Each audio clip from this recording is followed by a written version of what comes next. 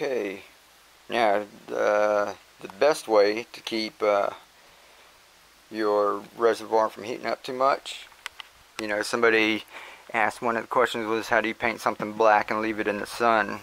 Now if you had a small container like that small one we just showed you, and you painted it black and set it out there, it would heat up fast, like within an hour. Even something like this, I want to sit in the direct sunlight, like out in the yard. That would heat up in a matter of hours and kill your entire plant. But if you have a bigger tote, like this one's a 16-gallon, it's going to take, over in the shade, it's going to take a long time for that to heat up. And if you get a bigger container, you have more thermal mass with your water. Don't let it get all the way down, to like an inch, because that'll heat up and kill it too. So you kind of want to keep it. It's right about here right now. I haven't filled anything. This one's kind of an experiment.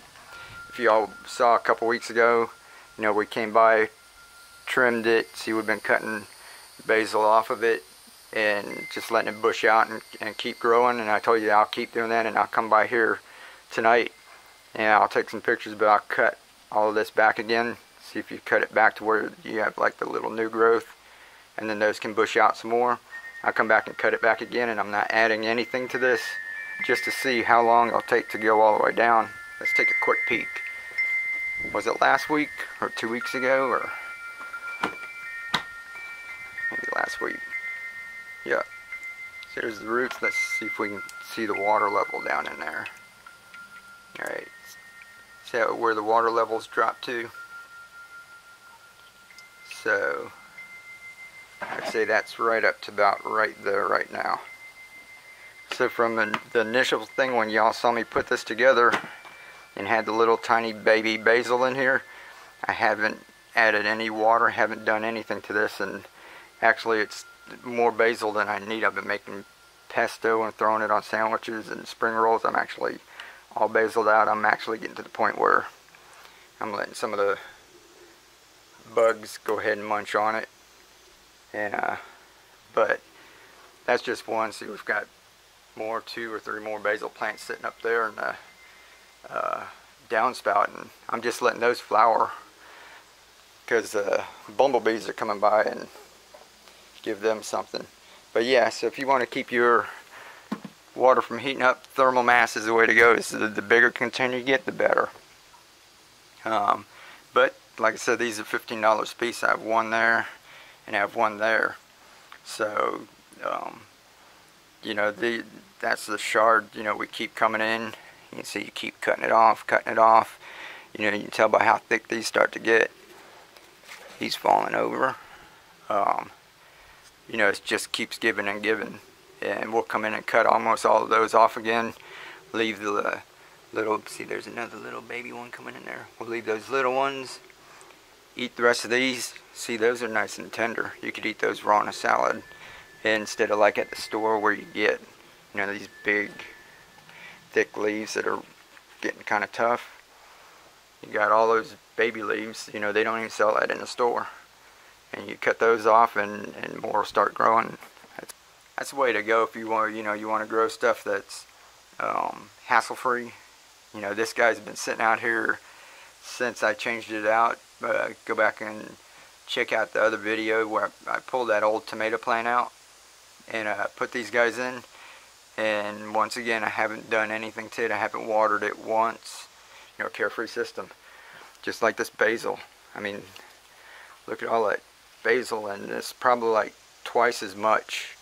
We've probably come through and eaten it all. You can see that there's not a whole lot of, here's a couple, one starting to flower, but we've been topping them off.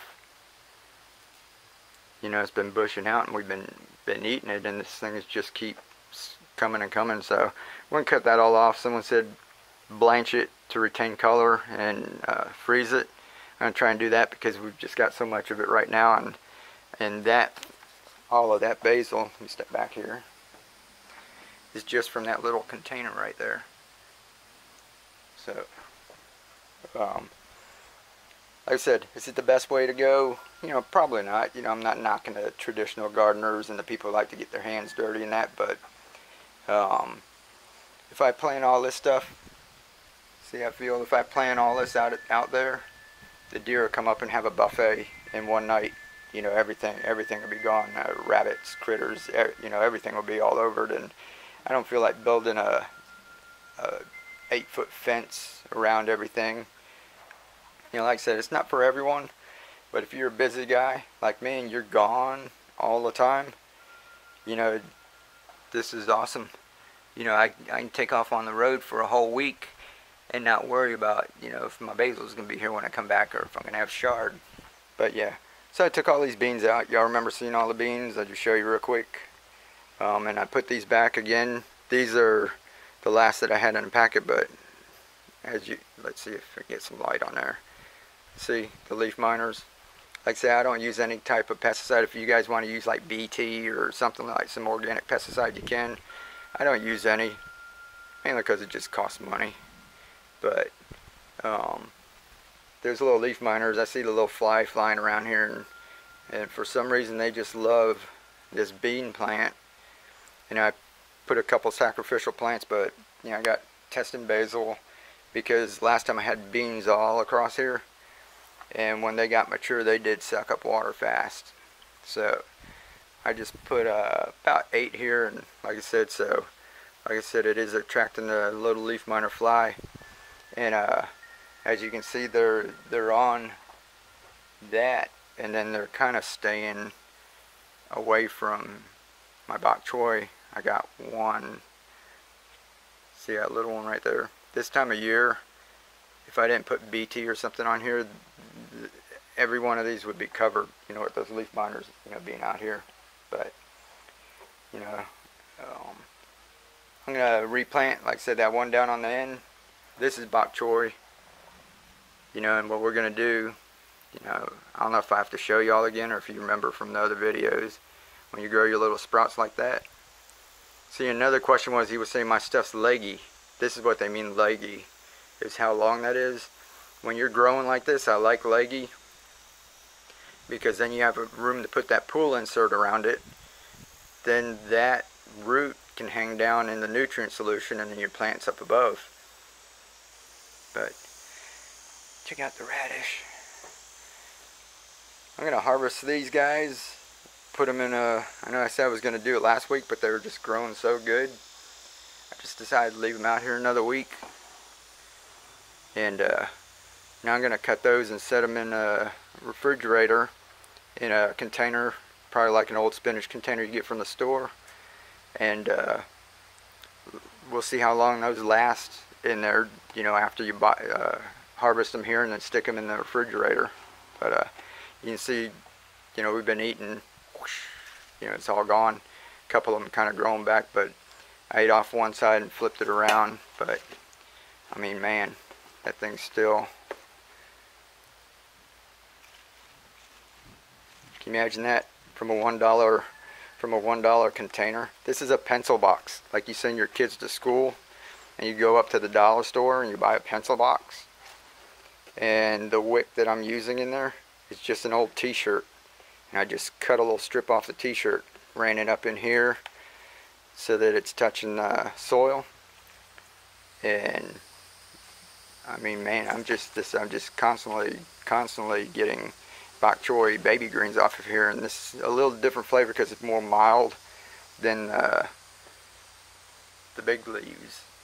I use the big leaves for like a stir fry because, you know, it condenses down when you cook. When you heat them up, you know, it all cooks down. So I use these bigger leaves for that, and then the bigger stalks, you know, which are, you know, that's the crunchy part. So you got crunchy and leafy. I use the big ones for the stir fry. And then my little guys over here, this is what, you know, that goes in the salads and on top of your soups and that, or I just eat it raw sometimes. I just get a little soy and agave, maybe put a little fresh ginger in it and just dip it in it and eat it. It's awesome. But that, and then you take a couple of radish with it too. And you know, this is just like eating a mild, real mild radishes. Yeah, so that tastes just like a little radish. So, y'all have fun. Got any questions, let me know. You know, this is just a little bit of rambling Monday. I'll get back to when I get some time doing up the videos with the little effects and putting my doggies in it and everything, but just rambling a little bit here on Monday. Hope y'all have a good week. Catch you next week. Keep on growing.